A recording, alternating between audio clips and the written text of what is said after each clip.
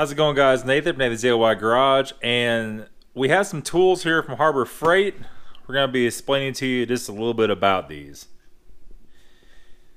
So here's a scenario. I need to do some concrete. Need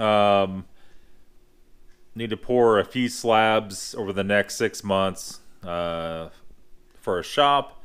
So basically, these Harbor Freight, these Pittsburgh, we have two different boxes here.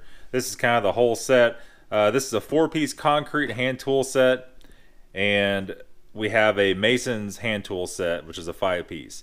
Now, this one was $13. This one was $9. That's a lot of stuff for that kind of money. If you go to Lowe's or Home Depot, a lot of these are $10, $15, $20 a piece. So let me go and open this guy up. I'm going to show you what this is all about and kind of the ins and outs of it. Now, these are made out of steel, and these have wooden handles. So it is the lower end of trowels and concrete tools. So first off, we have a nice edger here, and it does have a wooden handle. It is nice and sturdy. It is made pretty good. It is made out of steel and not out of aluminum, not out of magnesium or wood, which this one would be made out of wood anyway, but the floats could be. So yeah, this guy is not bad. Next up, we have, I don't know what you actually call this. This is for making the lines like in a sidewalk or to separate your slab, so whenever it cracks in the line you made and not in a spot you don't want it. Next up, we have a 16-inch trowel or float, and we have a 12-inch.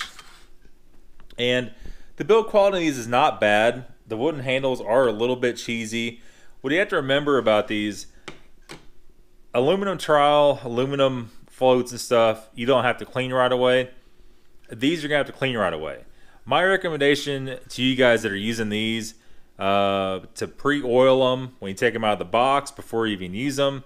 You could use anything from old engine oil or new engine oil to vegetable oil to lithium grease. You're going to want to oil these right away. And when you're done using them, you want to clean them up immediately and re-oil them. If you do that, they last a little while. For the price, you know, they're going to last you a few times. Just because they're rusty doesn't mean you can't use them, but obviously you want to keep them clean if you can. Moving on to this Mason's hand tool set, this 5-piece, we have basically on the front it shows you a 10-inch, 7-inch, and 5.5-inch pointing trowel, a 5-inch by 2 margin trowel, and a 6-inch by 3/8 tuck pointer. So we have the big guy here, the big 10-inch trowel. This probably isn't near as usable. This set here is more for brick or cinder block work, or you know, scooping stuff. You could use it to scoop cement out if you need to fill in different spots. This little guy here comes in pretty handy too if you need to go along the edge of your forms, whatever you got to do. This little guy here is mainly for doing the seams in between bricks, or the joints between bricks or block, and this is to smooth that out. So just nice simple little tool. And then we have two other trowels here, and this was the 7-inch and the 5.5-inch. They're just smaller versions. This is what you're going to use with some Portland if you got to patch a hole. You're going to go and hit it with a float, you know, something like that. It's just a real simple, inexpensive set. It's like $25 with tax for both sets of them. That's basically the price of one of these, a nice one of these. So Harbor Freight came through pretty good.